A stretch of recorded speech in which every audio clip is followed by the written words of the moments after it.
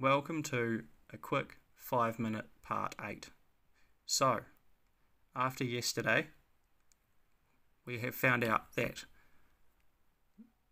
the stator goes to Earth here.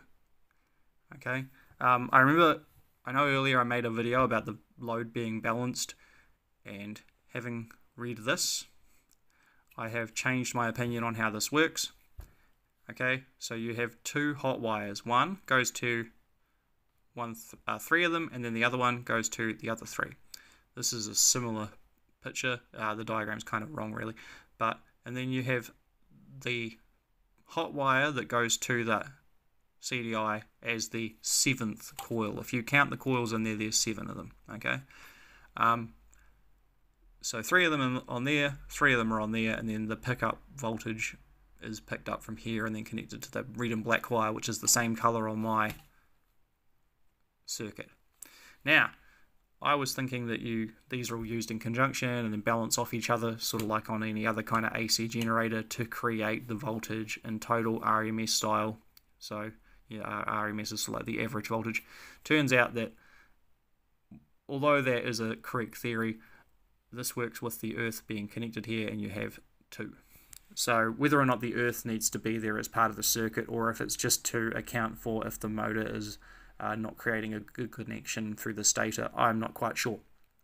So that is how we will solve that problem. So I had a very flat battery yesterday that was, I assume, caused by when I was doing my dodgy live circuit, which I preach against from now on and always did anyway, and knew better and still did it anyway.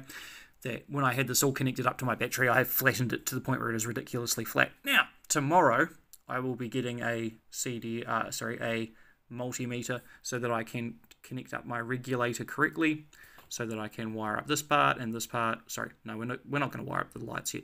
We're going to wire up the charging system through the CDI, through the regulator temporarily, so I can use the drill to spin it and charge up the battery and make sure everything's going properly. And we're going to earth the stator.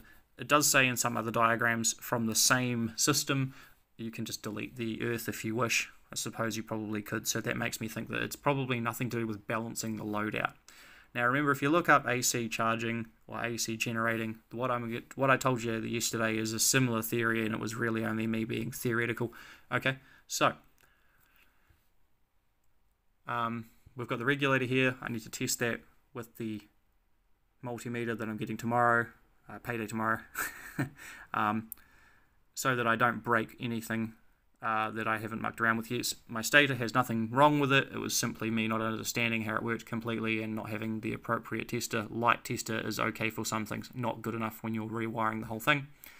Here it says AC lights. I'm not sure if that means accessory lights or alternating current lights to help flash the indicators. I suspect that means accessory lights, not AC lights. The regulator that this is connected to has the flasher part within it. That's how when you look at it, it's right next to the switches for your indicators and so on, and that's all connected together, so that's part of how that works. The regulator here is the same regulator. There are 4 wires on there.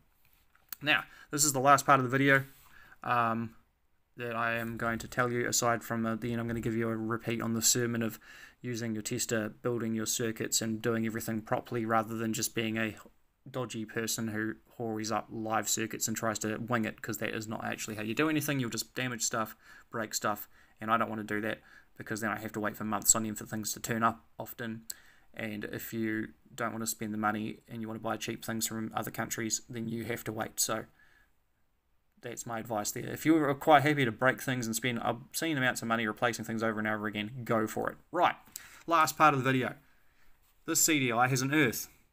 That's a standard CDI. This is the main difference that you need to change often when you put on the racing CDI that is available from AliExpress. I use the term racing CDI a little bit loosely, but the main difference is, as I did explain earlier, which was the hard video to understand if you didn't understand electricity, and the main reason you need to be really in the know about the system drawing in voltage rather than pushing it out, that the earth comes down through the coil here on the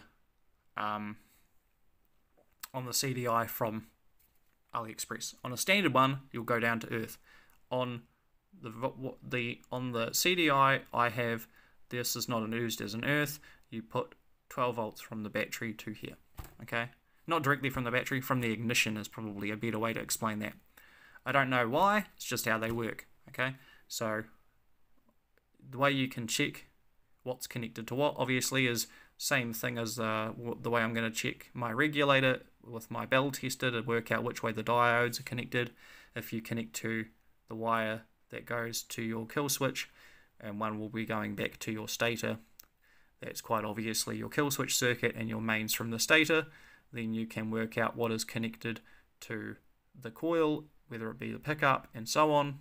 Okay, you see where I'm going with that, so that you can work out what is connected to what, rather than relying on what color the wires are, because they are often all different. I'm going to do that tomorrow, hopefully, and start giving you lessons on how to work things out like that. Remember, this is a learning process. I don't actually know how to do this completely. That's why you are getting information from me that's wrong here and there.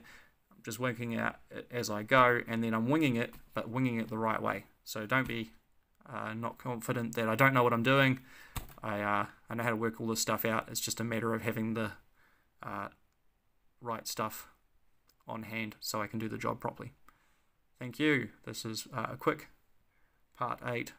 Hold around for part 9 for tomorrow, which will be a longer video, and then hopefully I can start assembling everything in a temporary but not live test situation, so that I can actually just have the moped running in a few days, maybe in a week. Thank you.